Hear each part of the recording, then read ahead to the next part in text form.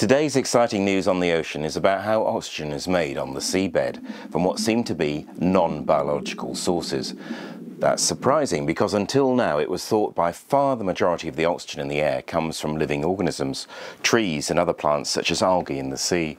A very small fraction comes from the chemical reactions in the atmosphere, but that's pretty negligible. And until the paper in Nature Geoscience published today, the 22nd of July 2024, it was not understood that there is also oxygen produced on the seabed. Andrew Sweetman and colleagues from the UK, USA and Germany have shown with some very careful experiments that metallic nodules on the seabed, which are about this sort of long and exist in their trillions in places such as the Central Pacific where they were looking, can create the electric current necessary to split water into oxygen and hydrogen. You probably know from chemistry experiments in school that electric current splits water in this way, causing bubbles of gas at the electrodes.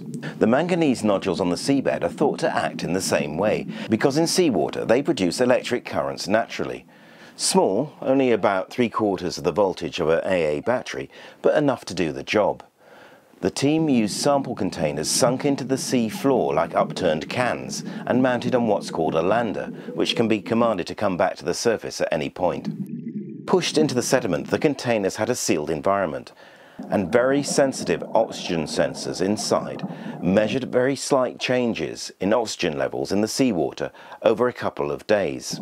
The team even did controls with seawater enhanced with fertilizers and dead organic material to see if the oxygen was being produced by any kind of living material.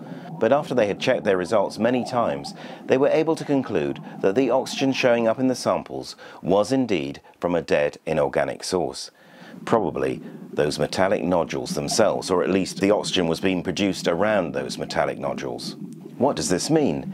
Even at the maximum production rate of oxygen produced in this way, it could take millions of years for all the oxygen in the atmosphere to be replaced by non-living sources such as this from the seabed. Trees and other plants produce oxygen far quicker and in far greater quantities. So it's no substitute for biological production of oxygen on Earth.